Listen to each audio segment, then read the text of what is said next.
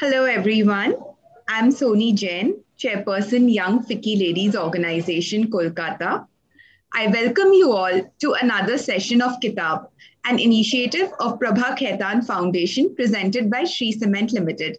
Today's session is in association with Penguin Random House, Biflo Kolkata, and Spectrum Pune. Established by Dr. Prabha Khaitan Foundation provides platforms to caregivers, committed individuals, and like minded institutions to implement cultural, educational, literary, and social welfare projects in 38 cities in India and overseas. The pandemic has not been able to deter the foundation's noble cause. Prabha Khaitan Foundation has shifted gears using the virtual world to continue with the various sessions to keep up the spirits of its patrons. The birth of a book always calls for a celebration. Kitaab provides a platform to authors to display and showcase their newest literary works before a discerning audience and media through tastefully curated book launches. Today, we have with us the veteran journalist, Mr. Vir Sanghvi. Mr. Vir Sanghvi was the editor of Hindustan Times from 1999 to 2004 before being promoted to editorial director, a post he held till 2007, after which he continued at the publication as a columnist. His television career includes several award-winning shows on the Star TV network, NDTV, Discovery, and other channels. He has a parallel career as India's leading food and travel writer. Today, at Kitaab, Vir's new book, A Rude Life, the memoir, will be launched by none other than the veteran Indian journalist, Mr. Prem Prakash. Mr. Prem Prakash is currently the chairman of ANI, India's premier multimedia news agency, which he had also helped to set up. Mr. Prakash has interacted with every Prime Minister of India and interviewed many of them on camera, and also has worked with various pioneering foreign broadcasters in France, Germany, and the USA. I would request Mr. Prem Prakash to formally launch the book and hold it for a photo op on your right side, please. I request Mr. Sanghvi also to join in. Mr. Prakash and Mr. Sanghvi, I just request you to hold the book on your right side for a photo.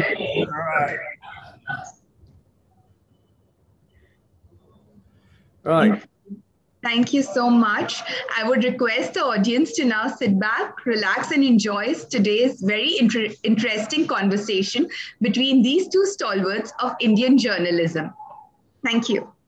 Well, before that, Mrs. Jain and Virji, it is indeed a pleasure for me to be here today.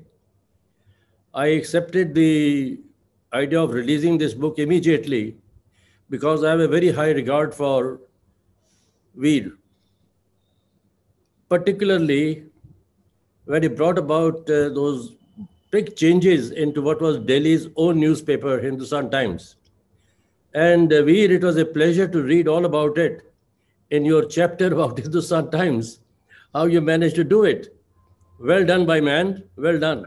Thank you, sir. And, Sir, before you go any further, can I just say something? Yes. It's one of the honors of my life to be talking to you. You are a legend, an institution in this profession. You are pretty much the father of video journalism in India. You've launched Indian video journalism all over the world at a time when most of us were still struggling with print. So it's a really great honor for me that you're launching the book. Thank you, sir. You are very kind. You are very kind. But having said all that about you, Vir, Ji, what I am surprised is, now having read the whole book, you are very much a self-made person. Yes. Right from the age 15, when Yes. you had to take your own decisions about how you get into school. My God, I admire you. And for all that work, you named your book A Rude Life? No, your life has not been rude. Your life has not been rude. Your life has been full of adventure, full of action. Well, it's a pleasure for me to say that. And nice to have launched this book now. And I hope it really sells all over the country very well, because there's so much to learn from it. There's so much to learn from it. in all your struggle and how you managed it. Now, it's been amazing for me to read that how you've been taking your own decisions. Yes. Right from the age 15. And you must be the very one person who managed to get his own admission into the school in UK and thereafter into Oxford. Yes. So can you tell us something about that period of yours? Yes, sir. I mean, I am a self-made man to a limited extent. I'm not like you who created something in a huge institution out of nothing. But in my own small way, I did things myself. It happened because I was born to a certain upper middle class background. My life was going fine till my father died suddenly at the age of 50 when he was 15. I was an only child, and I think my mother fell to pieces. So it was left to me to try and figure out what I would do next. I was already at a boarding school in India, which was paid for, thank God, and I'm very grateful for that advantage. My father's relatives were looking after enough money for me to be educated, but nobody knew how I would be educated. My father had always intended that I go to school in England, which sounded fine in theory, but in principle, nobody knew where to send me. So I went off to England. I stayed with relatives. I found the public school's handbook. I was looking for a school that suited me, that was in London, that gave me a degree of freedom. I called various schools. Some were kind, some were a little indifferent. The one school I was keen on was a school called Mill Hill in London. And they were very sniffy. And they said, people are registered here months in advance, years in advance. What do you mean by just calling and saying, can I join in 2 months' time? So after they put me off, I said, what the hell? I have nothing to lose. So I called the headmaster. And in those days, there were no mobiles, nothing. They put me through the switchboard. And he said, come and see me. So I was very, very fortunate. I went and saw him. He was a very nice man. And he asked me about my circumstances. So I told him. And he had me interviewed by various teachers, the head of the history department, the head of the English department. And he said, okay, they seem keen on you. Will you be able to join in September? So I said, yes. He said, who will pay your fees? So I said, I will. He said, how? So I pulled out a checkbook and I paid the first term's fees by signing the check, which I think impressed him even more. And I joined. And I was just, it's nice for you, sir, to say I'm self-made, but I had enormous advantages, at least to be in that position. And I've been very lucky all my life to depend on the kindness of strangers. This principal was a prince headmaster of a big boarding school in England. He had no reason to take my call. There was really no space in the school. He had no reason to create a space for me. And I had 2 very successful years there before I went to Oxford. And it was I was somebody who had nothing really going for me except the decency and kindness of other people. Well, that's I read that, and I was really touched and inspired by it. That how a young boy of 15 could do all that. Well done, Vir. Well done. Yeah.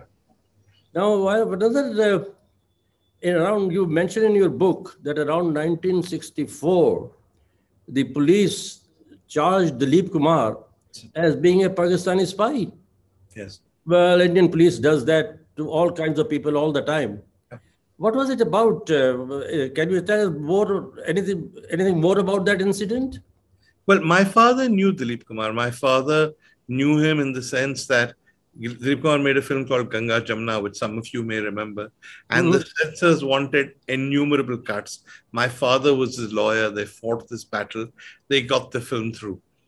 Then, I was very small, but I admired Dilip Kumar. I liked him. One day he came to see my father and his face was pale. And he said, I think they're going to arrest me. So my father said, don't be ridiculous. You're the idol of this country. Who will arrest you?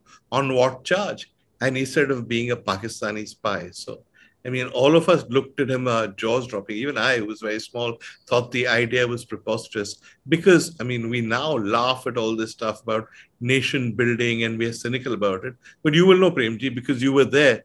Everybody in that generation had a real sense of we have to create this nation, we have to be united, we have to be one. And Dilip Kumar was pretty much at the forefront of those efforts. He worked with Panditji, he made films on national integration for free, he went and raised money every time there was a flood. So to say that was absurd. But what had happened was this. The Calcutta police had caught a boy who they said was a Pakistani spy. They had recovered a diary from him in which there were names of various people, including apparently Dilip Kumar. On the basis of this very flimsy evidence, they took a train in those days, arrived in Bombay, told the Bombay police. In those days, I suppose it's less easy now. Police from one city could go to another city. Told the Bombay police that they were here on an espionage busting mission. Went to Dilip Kumar's house, raided it, looked for evidence, you will not believe me, of a radio transmitter with which he used to allegedly communicate with Pakistan. Of course, they found nothing. But he was just so traumatized. I remember my father and he then went to Delhi. He spoke to Panditji. And finally, the matter was dropped. But for a few days, it really seemed possible that he would be arrested. And it was an eye-opener to me that if the police really want to get you, they don't really need much evidence. They can come and do what they want to, even to somebody as committed to national integration and patriotism as Dilip Kumar. Of course, you will be cleared eventually, but what happens in the interim, you suffer. Well, having seen in my childhood, the end of the British era, I'm not surprised about the police. Yeah. This police was trained with that, and they continue to be living in that legacy. That's how they used to do it at that time too. I remember my father once telling me that they were carrying some 32 independence struggle prisoners. Suddenly, 2 of them managed to run away. They just picked up 2 more from the street. Really? Yes, they just picked up 2 more from the street because they had to give the number 32. No, it is terrifying. No, how much we accepted what the British used to do, what we fought against, became sort of normal for our police. This story, I was obviously too young for this, but my father told me this, that they went with Dilip Kumar, I think, to meet Panditji. And Dilip Kumar was obviously very distressed. And Panditji said to him, I know what it's like when the police comes to your house to arrest you. It can be very traumatic. And Dilip Kumar, who's not an arrogant man, said to him, he said, Panditji, with great respect, when the police came to your house to arrest you in the freedom struggle, you were a hero. When the police come to arrest me, I will be a traitor. So there was an important distinction. Absolutely. Now, I also noticed that your interest in journalism, Virji, really began at Mayo, where you edited the school magazine.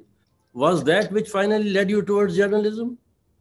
So I don't know. I mean, I think journalism is a series of accidents, but editing the school magazine, writing, I mean, there were not that many things I was good at. Writing was one of them. So it was the natural thing to do. I became, I think, one of the youngest editors of the school magazine. I wrote a lot. I edited it. I then went off to Mill Hill School, where again I got awards for writing for the school magazine. So for better or for worse, writing came relatively easy to me. So I had, in those days, you used to take the Oxford entrance exam in December, and you went up to university in October. So December to October was known as your so-called gap year. So I spent part of that gap year in Mayo College teaching for a term. And the rest of it, I was at a bit of a loose end. And some friends of mine, a friend of mine, his mother worked for the people who started India Today. And they were desperate for somebody. India Today was not very well known. We went to the emergency. They were desperate for somebody who was hanging around, would do it for nothing. And I was available and I was happy to do it. I remember we used to get in those days for a full-length article of what, 1,400 words, about 150 rupees. That's right. That's right. And of a small item on the people page, about 25 rupees. Sometimes, if we were lucky, 50 rupees. So no sensible person could have made a living on that. But I was a kid. I hadn't yet gone up to college. It came easily. It was fun. And as you said, written at school. So that's how I drifted into it gradually.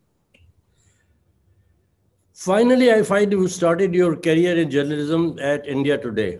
Yes, sir. Now I'm going to ask you a question which you may not like to answer. I will answer. If you don't, just feel free.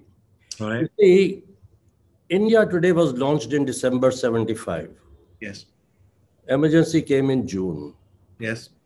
And from what I remember, it was Muhammad Yunus who was very close to Mrs. Gandhi Yes. and also to Sanjay Gandhi, Yes.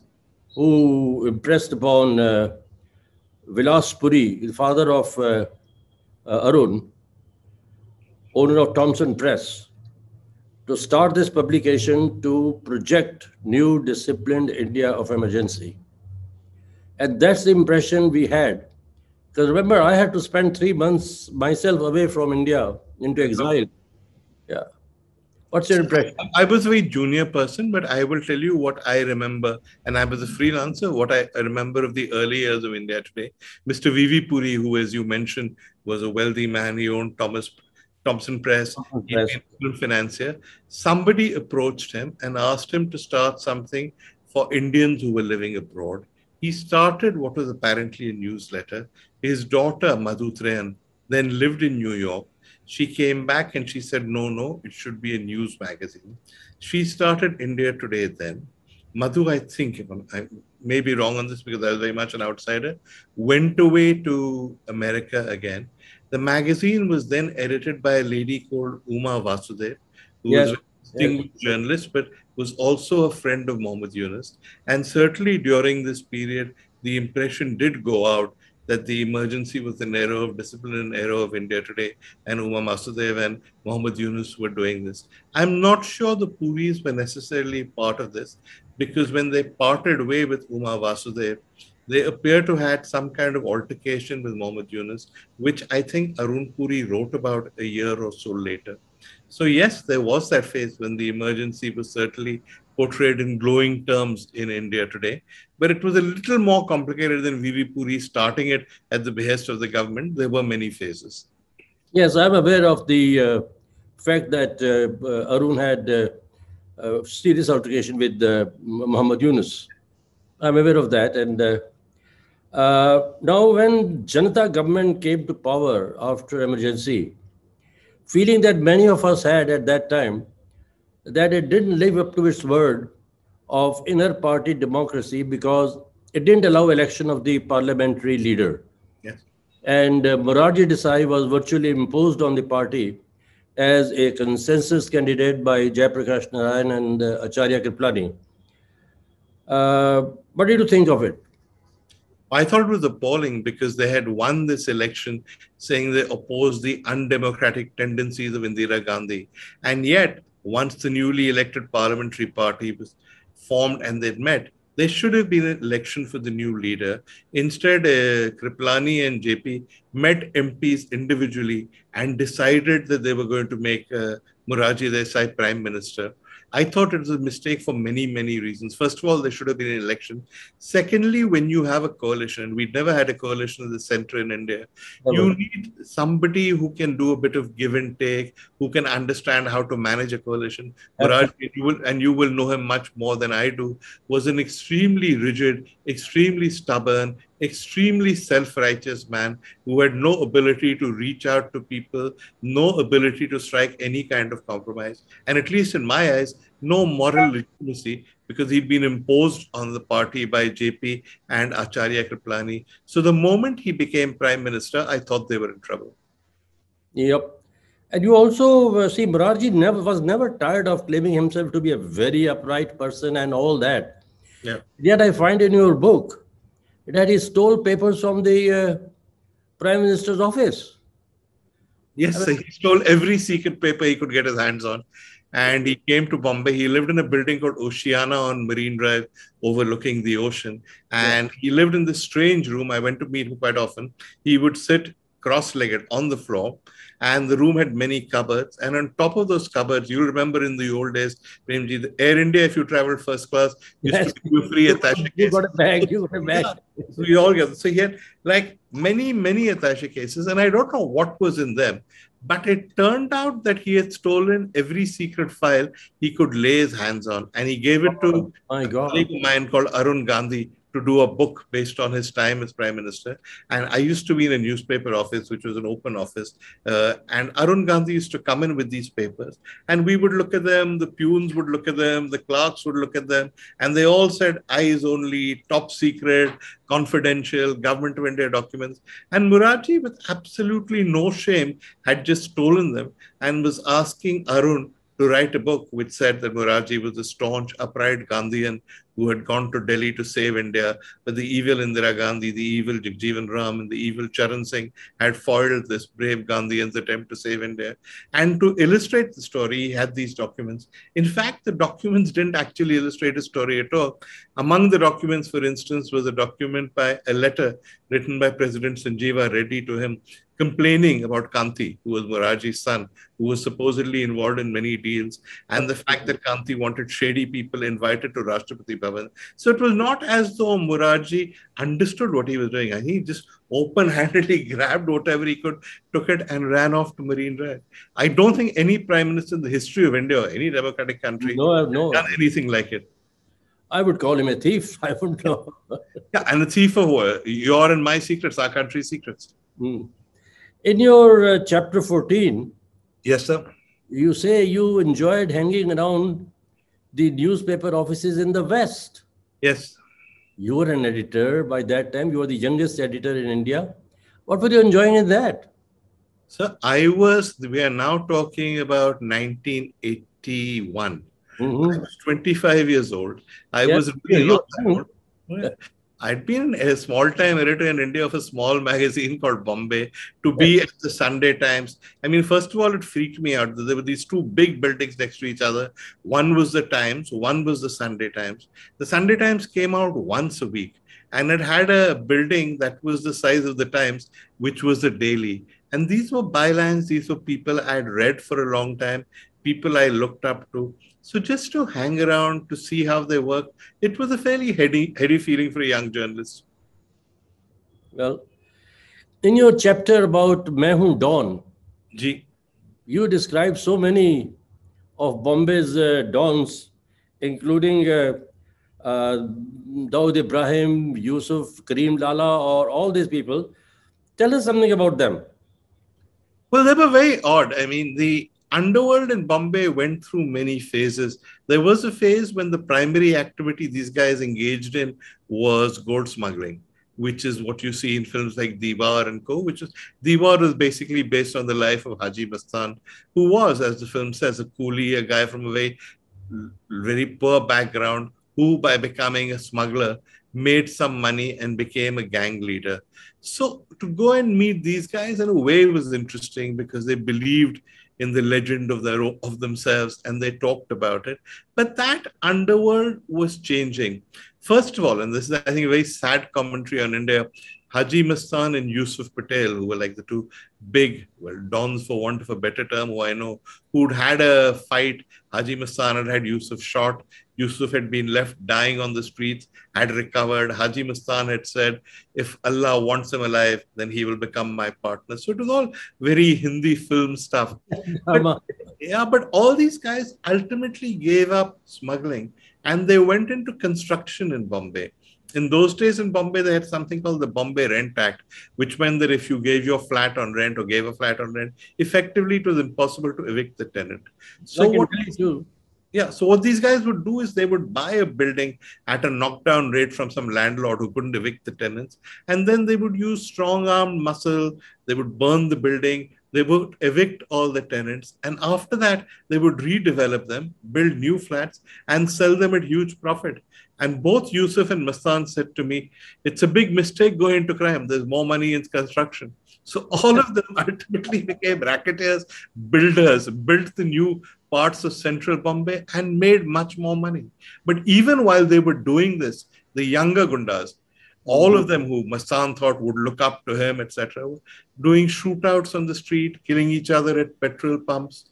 And Mastan told me a story of calling Dawood and his rivals and saying, settle down, you're doing us a disservice. And he made them put their hands on the Quran and swear an oath saying that we will do no more of this. They said, yes, yes, Mastan Bhai. They went home. Next morning, they were out on the streets shooting each other. Eventually, Dawood escaped to Dubai, and the rest, is history.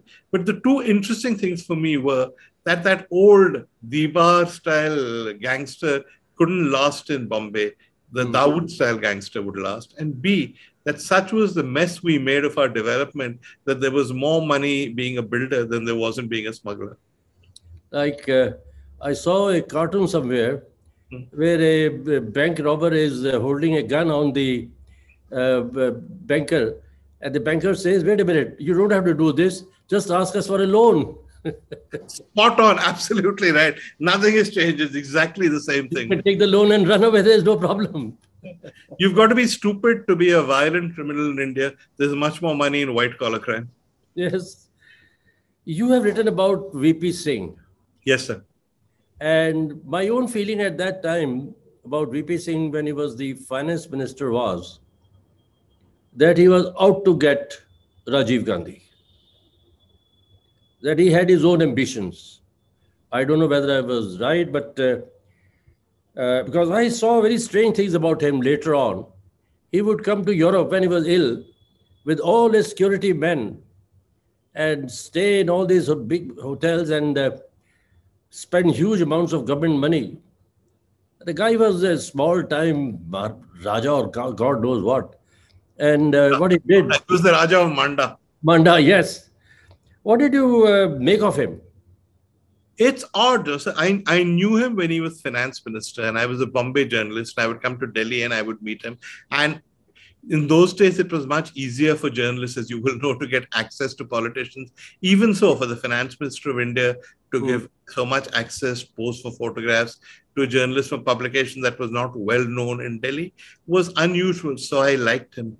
But it rapidly became clear to me, especially when I became editor of Sunday, that his ambition was not just to be Mr. Clean, which is what he said it was.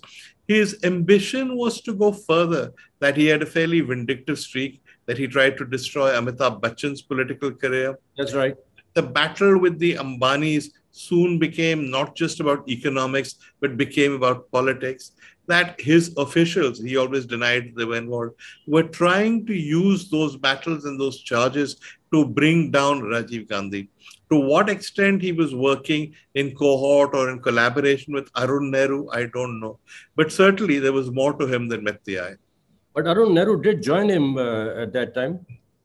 Yes, but Arun Nehru's version and VP Singh's version has always been that they were both thrown out by Rajiv Gandhi, so they had no choice. Rajiv Gandhi's version, as you will know, was that they were conspiring all the time. You have mentioned about Operation Blue Star. Yes, sir. How come you missed out on the fact of General Shabik Singh, who I knew during the Bangladesh liberation thing, and he was a highly decorated Indian officer. Yep. And he was dismissed 5 days just before his retirement as a personal vendetta by the then Army Chief General Rena. And he had gone into the temple and joined Bhindranwale. When he went in there, lots of his retired JCOs and soldiers also came in. And he organized the defense of Golden Temple. Now, the army should have known what kind of a soldier he is, what kind of a officer he is. And all these heavy casualties that army suffered at that time, because as the first posse of troops tried to enter the temple, they were all killed. Yes. They were all killed. How come you missed General Shabik? So it's a memoir. I didn't know him personally. I'd never met him, which is why I didn't write about him, because I had nothing to add other than what I'd read in the newspapers. But you are absolutely right.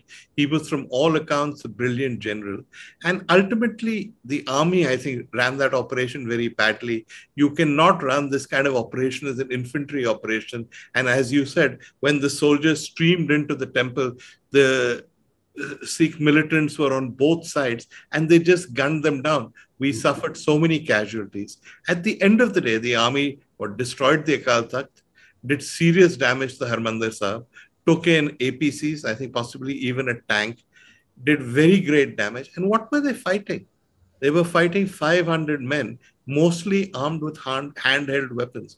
So it's a tribute to the General Tribek Singh and the way in which he planned the defenses. But also, I think, and I get very unpopular for saying this, a great indictment of whoever planned Blue Star, and particularly whoever chose a day which was the martyrdom of Guru, and there were so many ordinary Sikhs who were trapped inside the temple.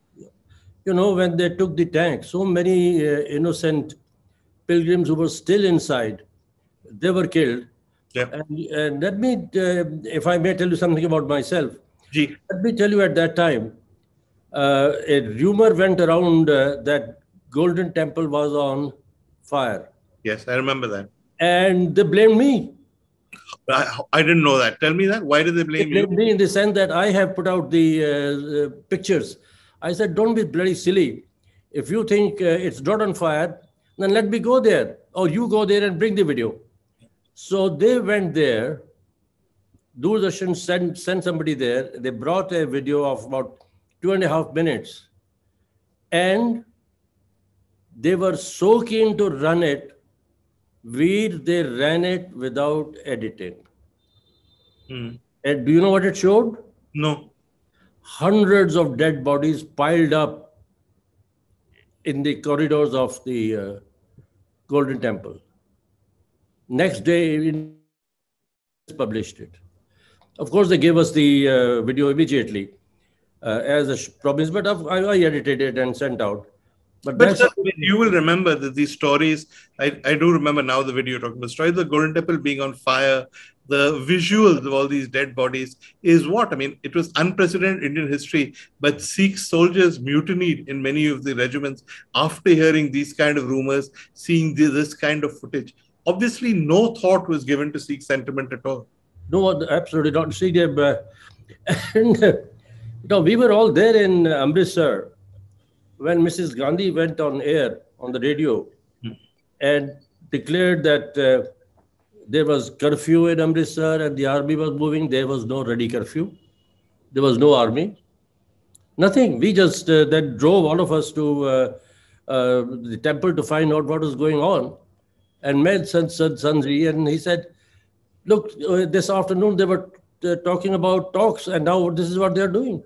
And then suddenly, I think it was basically the Punjabi mafia that had surrounded Mrs. Gandhi who did all this. Well, that's another story. I never actually found out who was in charge of that operation on the political level. We know that General Surdarji was the army guy. That's right. According to Rajiv Gandhi, Arun Singh took a lot of interest. KP Singh Deo, most people seem to miss this, was MOS defense in those days. That's right. He was quite actively involved in it. Absolutely. But otherwise, it was just, as you say, this Punjabi mafia around Mrs. Gandhi who took control. Absolutely. You have known Amitabh Bachchan very well. Yes.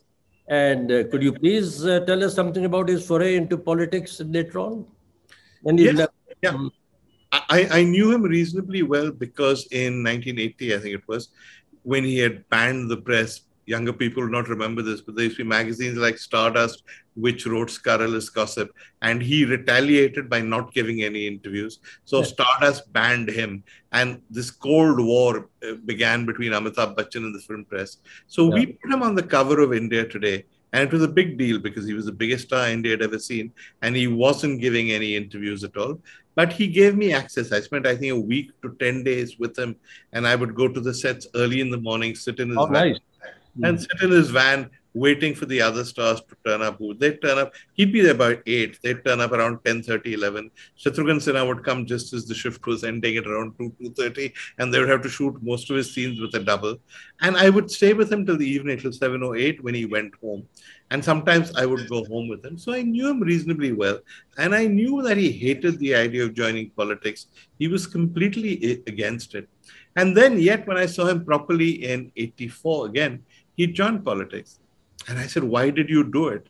And he gave me 2 reasons. One was, he said, in the emotional moments following Mrs. Gandhi's assassination, when Rajiv asked for his help, he could not say no. The other was that some people will remember this in 1982. He suffered an accident on the sets of Puli. That's right. And he went to hospital, and for several weeks he hovered between life and death.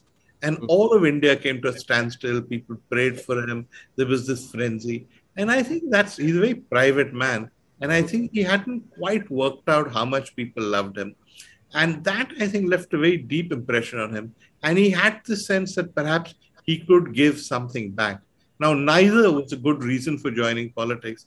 And he is not at all cut out for politics. He had no idea of the sort of cesspool he was entering. And of course, it was an utter and complete disaster. That's right. And now, at the time of the demolition of Babri Masjid, the rumor mills in Delhi were strong in belief that there was a tacit understanding between Narasimha Rao and Advani. Yes. And because when it happened, I wanted some reaction, and the Prime Minister wasn't available for several hours. All they told us was he was sleeping. That's very strange. And, so I made the same calls. I got the same message. PM is resting. Yeah. What was your view at that time? Was there a tacit understanding between the two? I don't know. I don't know if people ever know what really happened. My own view is somewhat more charitable, not of Narasimha Rao, but of Advani is slightly more charitable. I don't believe that Advani knew that the masjid was going to be demolished, because he looked quite shattered when it was happening. And Pramod Mahajan, who was there, told me that Advani burst to tears. You've known Advani longer than I have. You know that he cries at the slightest provocation. So they took Advani away. Tell all from someone who's seen. And they took him to a guest house. And he kept crying. And Pramod said, Advani, maan lijiye, to ho gaya ab. And he said, no, they have destroyed my movement. This is not how I had planned it. Where is the discipline, etc. So later he claimed it was the saddest day of his life, which it may have been, but only because his movement was destroyed, not because the Babri Masjid was destroyed.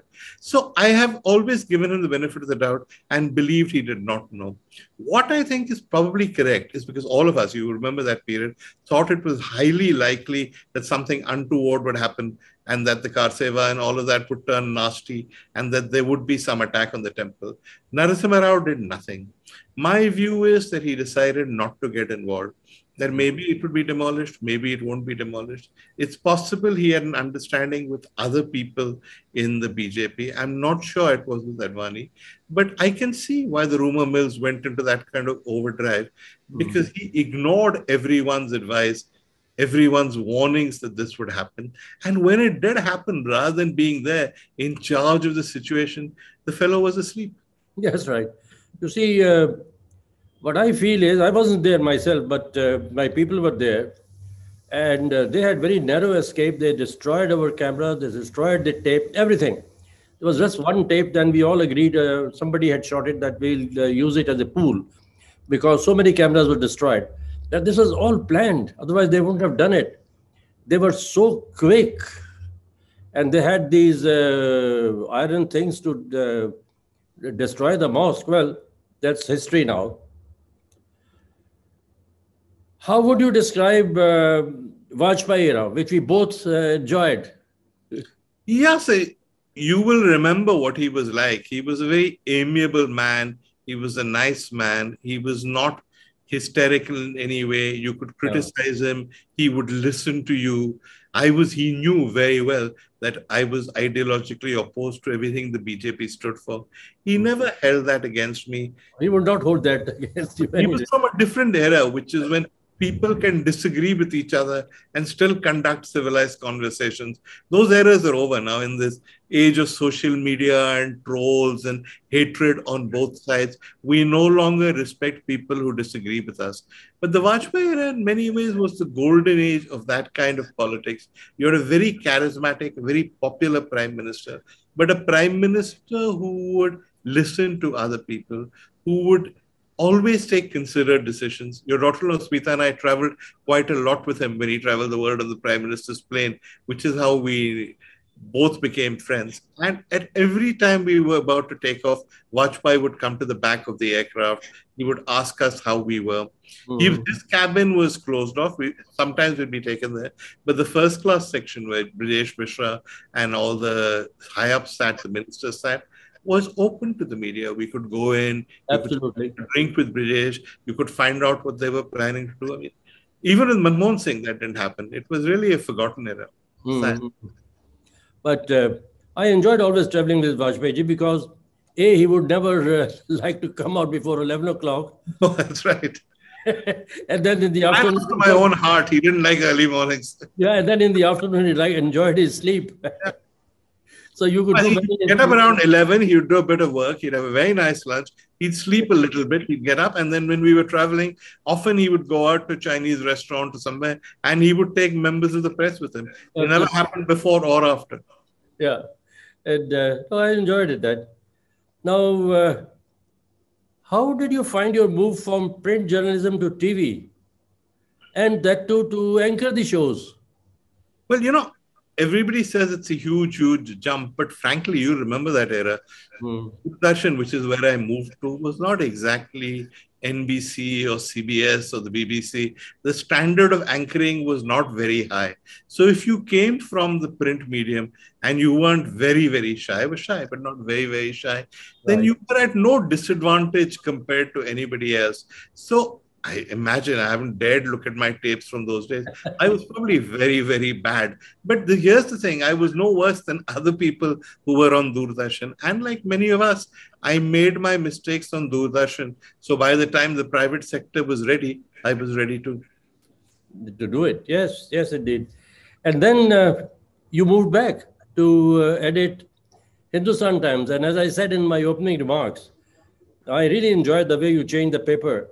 Now, how do you explain? Can you explain to us the whole lot of your experience at that time? Well, as you probably know, the Hindustan Times was the leading newspaper in Delhi, yes. But it was also the leading newspaper at the time when the middle class in Delhi was overwhelmingly Punjabi or Punjabi influenced. So the paper was run by, though it was owned by Marwadis, by the Birlas, it was run by Punjabis, edited by Punjabis, written by Punjabis, which is why you had that thing about the only English language paper in the world to be written entirely in Punjabi. Now that stopped working because Delhi became much more cosmopolitan. It became so Punjabi dominated. And even among the Punjabis, their children who were more modern, more westernized, wanted something else. And the HT did not change with the times. And KK Birla, who was very loyal to the managers he had installed, wouldn't do anything about it, even though his daughter, Shobna Bharti, was then in charge. When he finally saw the point and he gave Shobna a free hand and he hired me as editor, we then worked very hard to modernize the paper, to try and bring it in tune with the times. I was able to do it. I never hesitate to say, only because Shobna wanted me to do it and she gave me a free hand. And Mr. Birla, who on occasion, as you mentioned, B.G. Varghese, Kushwant Singh, there have been instances when his decisions on editors were influenced by political considerations. In my case, fortunately, he didn't really bother about what my political views were. He did agree with me on many things, but he never put any kind of pressure on me. Well done. We were able to turn that paper around, and we were able to, actually, when you look back at my career, it's probably my single, to the extent that I had any achievement, it's probably my single greatest achievement and the one that I'm proudest of. Well done. Thank you. Now, being an amateur chef myself, I enjoy cooking too. Oh, really? Okay. What kind of food? Oven. Yeah? Yeah. And now, how did you move into writing about food? And you also did TV shows on food. Yeah, Galti said it happened. I too enjoyed. I enjoyed reading about your the brunch and all that. I think I may be better known now as a food writer than anything else. But that was not the intention. We were at the HT. We were revamping the Sunday magazine. We'd done the dummy. I'd said there had to be a food column. Food would be very big in the 21st century. They couldn't find anyone to write it. I wrote it for the dummy under a pseudonym. Then they said, yeah, you write it for the first 3 months, we'll find someone. They never found someone. I ended up writing the damn thing. And I mean, the good side of it is that I was right. Food and travel did become very big in the 21st century. And because we turned the HT in that direction, there was an advantage in that the HT was then leading in that space, food and travel. And then Discovery Travel and Living came to me and said, would you like to turn the column into a TV show? And I said, yeah, but I don't want to do one, I will now make paneer makhani for you kind of show. I want to do one that is slightly more cerebral. For instance, when I was growing up, because I was from Bombay and I went to Ajmer, I was astonished that all the boys who'd come from Delhi did not know what a masala dosa was, did not know what an idli was. And yet now, we're now talking about 2002, 2003, every canteen had idlis, every canteen had masala dosas. So I wanted to do a piece on how that kind of South Indian food became famous all over India. And they said, yeah, we'll finance it. You travel, you do an episode on that. Then there's a lot of mythology surrounding tandoori cooking. We are told that it's Afghan dishes, etc. It's not. This is Punjabi food created by Punjabi Hindus in Peshawar, who then came here as refugees, started Moti Mahal, these other restaurants, and made those dishes popular. Nobody had done anything on that. I said, I want to do some investigative television on that. They said yes. So that's how, mainly because it seemed interesting and fun, I started doing food TV as well. And you also traveled abroad to do food series. Yeah, I did a series for Discovery Travel called Vir Sanghvi's Asian Diary. So that's right. I went to various Asian capitals and had fun. Now, what all did you? No, tell me, you said you're a chef. What do you cook yourself? Well, I just various mutton dishes. That's about all. Not too much. Not too much. Indian style or Indian style. Yeah. Okay. Even when you're in London or everywhere, you just make this kind of Indian food. Yeah, I must invite you sometime. Yeah, I'm hoping for an invite. Your daughter-in-law makes the best desserts in Delhi, so it'll be nice to your main courses also. Thank you. Thank you. All of the dessert queen. Thank you. Tell me, as an editor, how do you visualize the future growth of India? Is India headed to be a world power? I think if we were headed to be a world power, then we've had a roadblock somewhere along the way. It was possible even 10 years ago to say that the hyphenation between India and Pakistan would end. It would become India-China. I don't think we can say that any longer. I think the world is still back to talking about India, Pakistan, and partly we've done it to ourselves with our own obsession with Pakistan.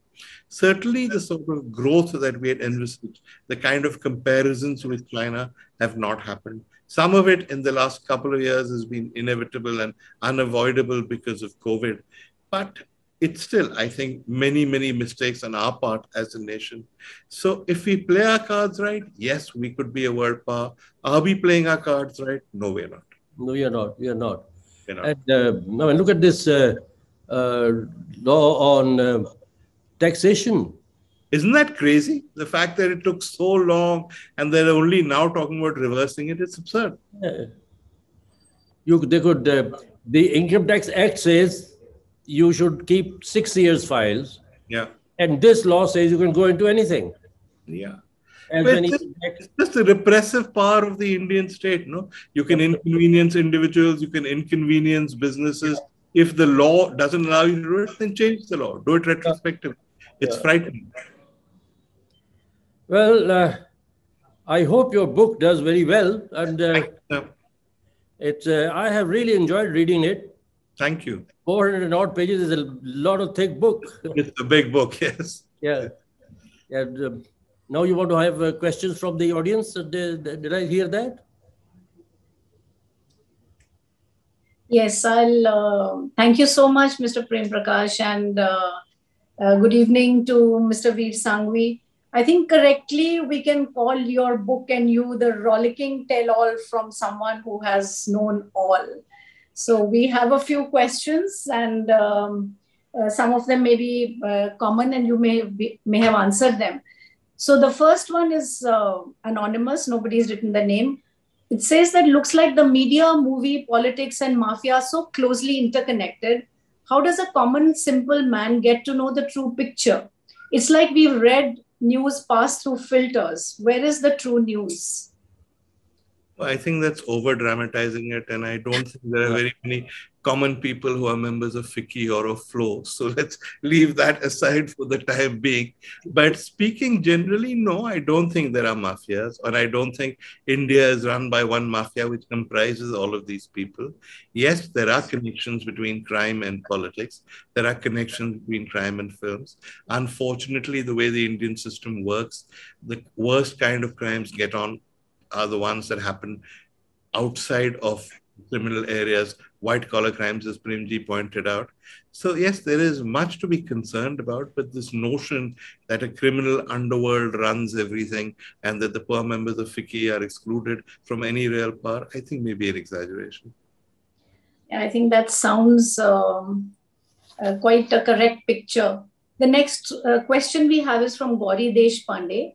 They say media is the fourth pillar of democracy. Do you think it is still a valid statement? Yeah, I'm going to actually ask Premji to answer that because he has seen the growth of the Indian media much more than I have. He was there at the beginning. He was introduced to Panditji in 1952 and has been part of it. Premji, do you think the Indian media is still the fourth pillar of democracy? No, it's not. I thought he would say that. I'm as categorical as that. You see, Vir, yeah. Look at the television channels. It's where is the news? Opinion, opinion, opinion. Is that what where do people get news? Only on Doordarshan? Yeah. So the channels have somehow, I'm afraid, moved on to politics. It's a very strange situation. Yeah, I think we've become a society that prizes opinion over fact, that prizes bias over objectivity, a society that prizes sensation over reasonableness, and that's not good for the media. I mean, look at Panditji's days. Yeah. Panditji, when somebody asked him to somehow, when there was so much criticism about his government, somebody said you should control the press. He said, no, I'm very comfortable with an irresponsible independent press than with a controlled press. Those were the days, huh? Those were the days, yes, those were the days. I remember once I wrote a very nasty letter because I was not allowed to cover the launch of some ship in Bombay. And I wrote a very bad letter. I was very young and I could use that terrible language. M.L. Bhardwaj, the then principal information officer, invited me into his office, gave me a cup of tea and said, Prem, Punjabi, he was a Punjabi. Eho ji language nahi istemal kari di. You shouldn't use such language. So it was a different world. Yes, any other question? Yes, I think that was really insightful coming from two stalwarts from this media and having known so many people in politics as well. Next, we have from Gurleen Kaur, who says she would like to know your view upon revoking of Article 370 from J&K in the recent past. I think this is another one for Premji because he was there when all this initially happened.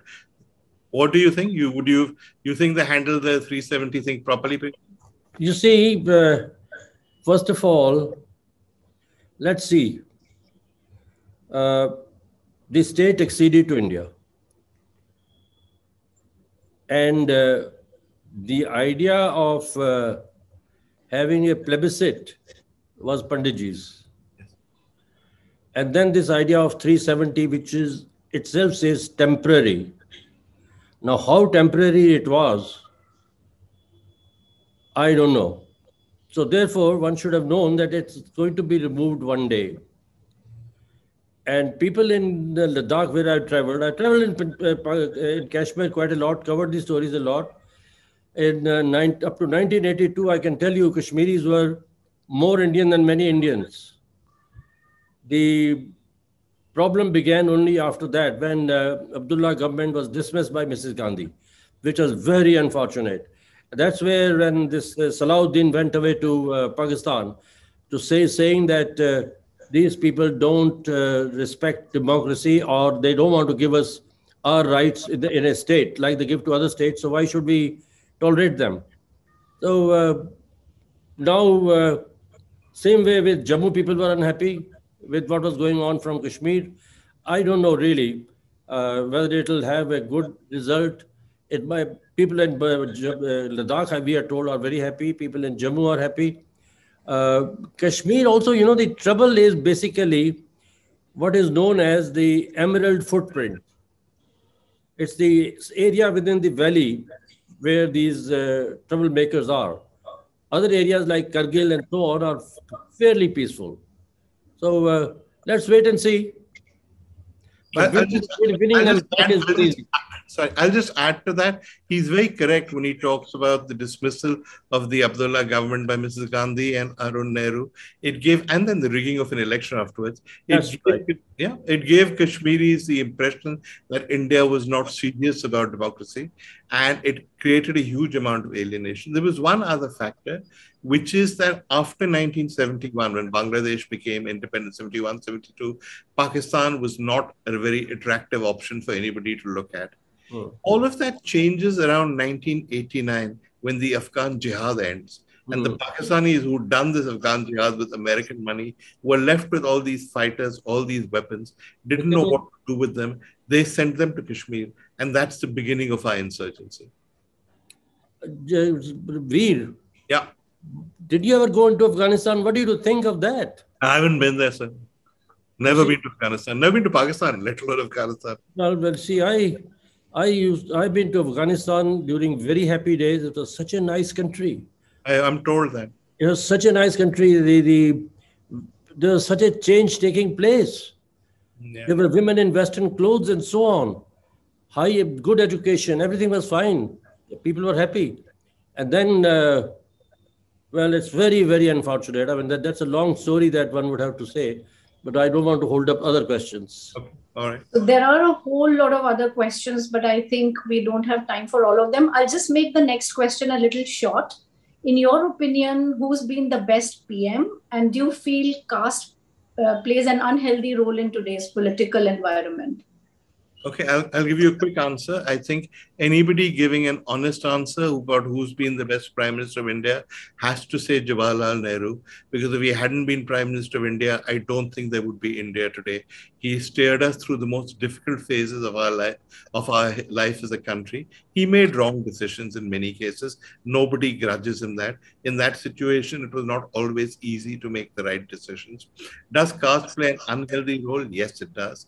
But you must remember that when India became independent, India was full of communal tensions, full of caste tensions. India's politicians worked very hard initially to try and make sure that caste doesn't matter. If you look at the great mandates of the 1970s, you look at Indira Gandhi's mandate, it had no caste factor. You look at the Janata Party mandate in 77, there was no caste factor. Rajiv Gandhi, 84, 85, no caste factor. Caste has been brought back into Indian politics by India's politicians, starting with VP Singh, and I don't think history will forget them. So this last question was from Archana Dalmia, and this brings us to the end of a very, very interesting session. And on behalf of Prabha Khetan Foundation, I, Nalini Mehra from Spectrum Pune, would like to thank Mr. Vir Sanghvi and Mr. Prem Prakash for such an engaging session. I would also like to thank our presenter, Shri Cement Limited. Last but not the least, or rather I'd say I'm saving the best for the last, I would like to thank all our patrons who have made these sessions possible during difficult times. Stay well, stay safe, stay healthy, everybody. It's bye from us till next time. Thank you so much. Thank you. Thank you so much. Bye, Vir. Bye, everybody. Such an honor, sir. Thank you. Thank you. Thank you. Thank you, sir. Thank you. Bye-bye.